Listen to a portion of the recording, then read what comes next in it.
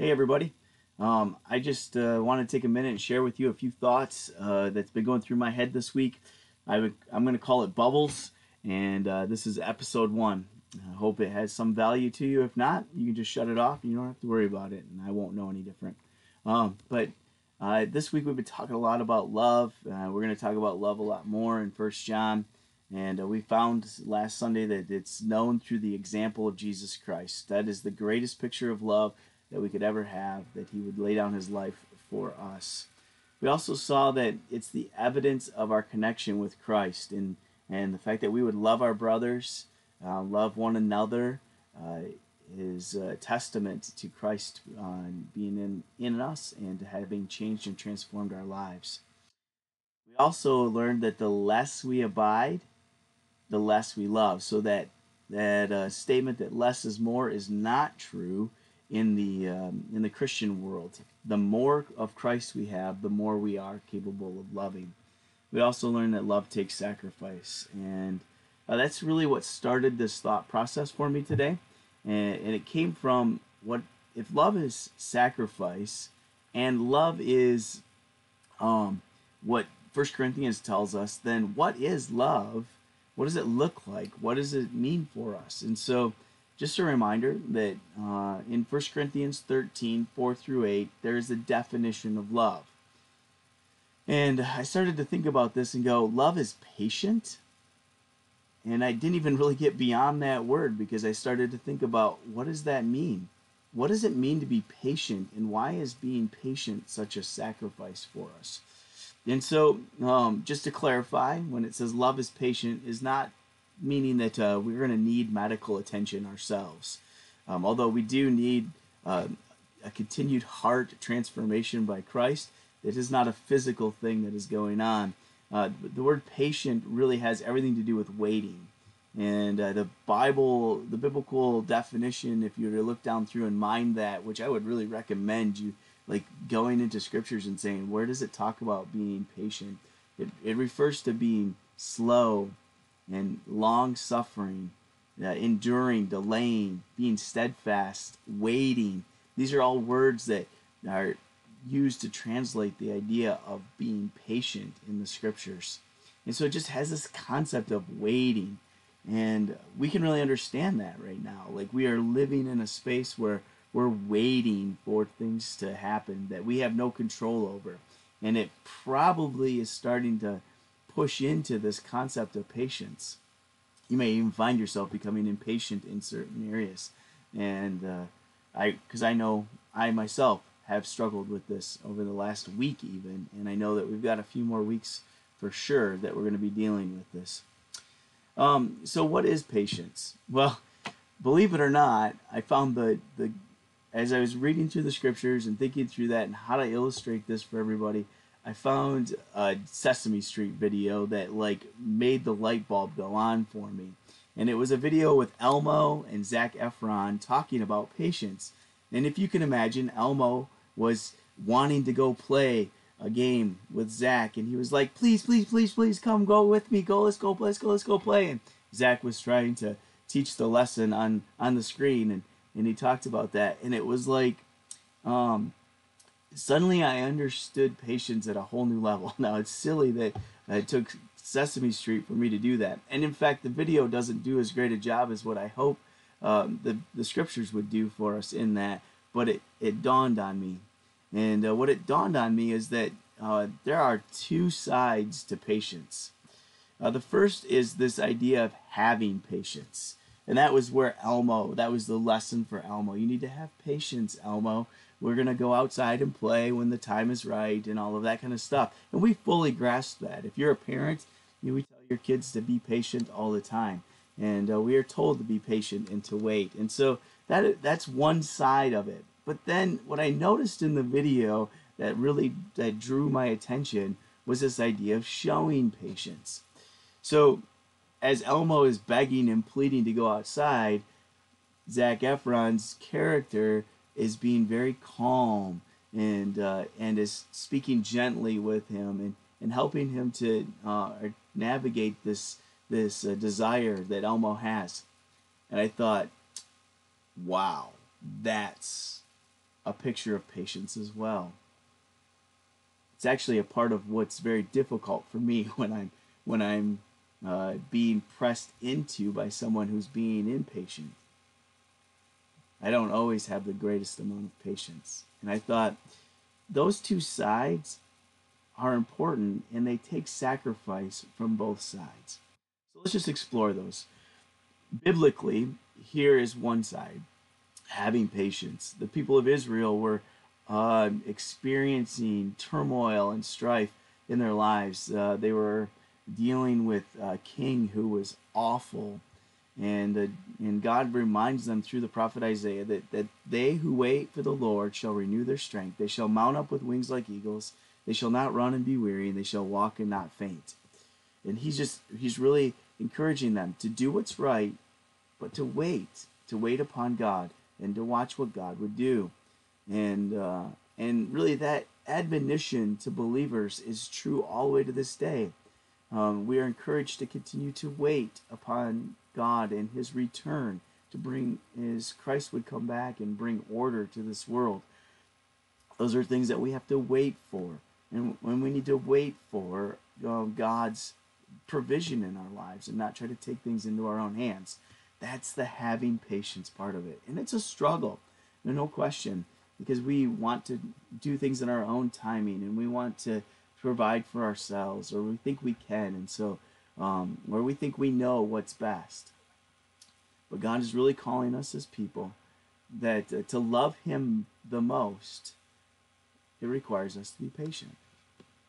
But then there's also the flip side of that, of showing patience. And again, God illustrates that for us in His own character. Multiple times in the Old Testament it says, "The Lord is merciful and gracious, slow to anger, and abounding in steadfast love." And many times that statement is made about God in a space where the people don't really deserve that kind of experience from God. And so God is an ultimate example of being patient. He has continued to be patient. In fact, if you were to read 2 Peter chapter 3, you would read about the patience of God prolonging and waiting for the end times. We might be like, God, bring Christ now.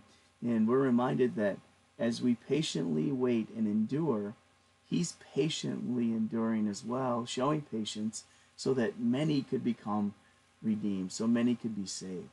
And so what we want isn't always connected with what God is doing, but He shows us great patience in our lack of patience. And that's just those are practical things that we could be thinking about as we engage in our days. So give me a couple of different things. Having patience means waiting.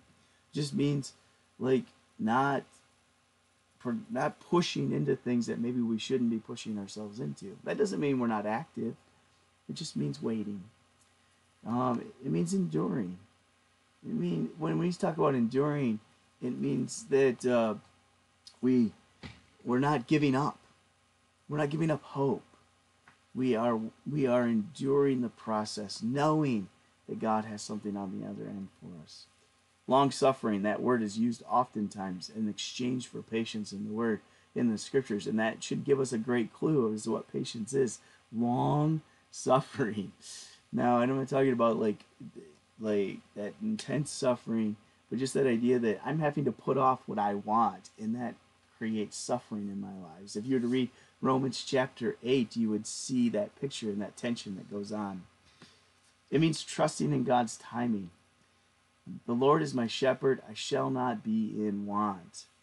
And when I think about this, the idea of having patience, it means I need to really trust that God's timing is perfect for all things, everything, and that what is in my life and what is around me is part of His transformation of my life and helping me to be refined and be more like Christ.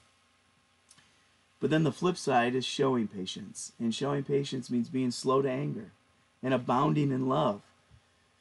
And this is where sacrifice really kind of starts to lay in. I mean, I talk about denying myself and having patience and saying what I want right now can wait.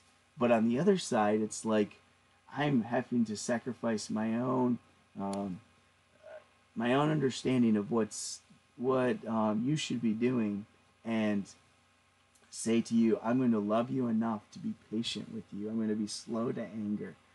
I'm going to abound in love, me overflowing in love, so much love that there's no room left for anything else, and it's just spilling over on other people. And so that this picture of showing patience is this idea that it's just overflowing to people. They're slow to speak. You look in James chapter 1, it talks about being slow to speak and quick to listen. And so that idea of giving good patience and showing patience means I care more about that person than I care about the way that I feel at the moment. I want to know what you have to say. And these are difficult things. This is part of that sacrifice, the denial of self that's involved in loving other people. It means having compassion. Having compassion means that I'm really wanting to put myself in their shoes. Um, the That idea of walking around in somebody else's shoes for a little bit, putting myself in their space and understanding what it is that they're going through, that's showing patience and helping us not to worry about how important our thing is at the moment. That seems to be conflicted with others, but to care for them in the process. But it also means timely wisdom. Showing patience doesn't mean you just ignore the uh, the impatience of somebody else or the foolish actions of somebody else. But it does mean providing timely wisdom, not timely opinion, but timely wisdom. Timely wisdom would be the truth of God's word that is applied timely and appropriately to the lives of others. Catch this. This is super important. The fruit of the Spirit is love, joy, peace, patience, kindness, goodness, gentleness, and so on. And we'll talk more about some of these later. But it's really important for us to know that we can't just become patient. We have to. Patience is produced through the Spirit of God in our lives. And it says this at the end of this verse. It says, "Those who belong to Christ Jesus have crucified the flesh with its passions and desires." He goes on to say, in Jesus says this in John 15, that if you abide in me and I in you, as the branch cannot bear fruit by itself unless it abides in the vine. Neither can you unless you abide in me. Listen, you guys, if we're not abiding in Christ, we can't produce the fruit of the Spirit. And we could try as hard as we want to be as patient with people as we could possibly be. And we're going to be frustrated with our own efforts. But when we start to abide in Christ, when we start to really stay connected to Him through His Word and through our time of prayer and through our commitment to love, we're going to find that patience just starts to overflow. And we get a chance to see the real picture of it. Now, it does require sacrifice. It does require self-denial. It does require me starting to decide, am I willing to give up my wants for a little time, for a time, or for permanently in order to wait well? And or am I willing to give up my own thoughts of what's important right now so that I can listen and I can show compassion and be slow to anger with those that I'm interacting with? Can we be patient? Absolutely. Jesus Christ has made it possible through His death, burial, and resurrection and the provision of His Spirit. Are we willing to be patient? Well, it all comes down to whether or not we're willing to abide. Well, I hope this was an encouragement to you. Again, if it's not, then it's just bubbles that float away. But today is an opportunity for us to be able to continue to be transformed. I hope you have a great day, and we hope to see you soon.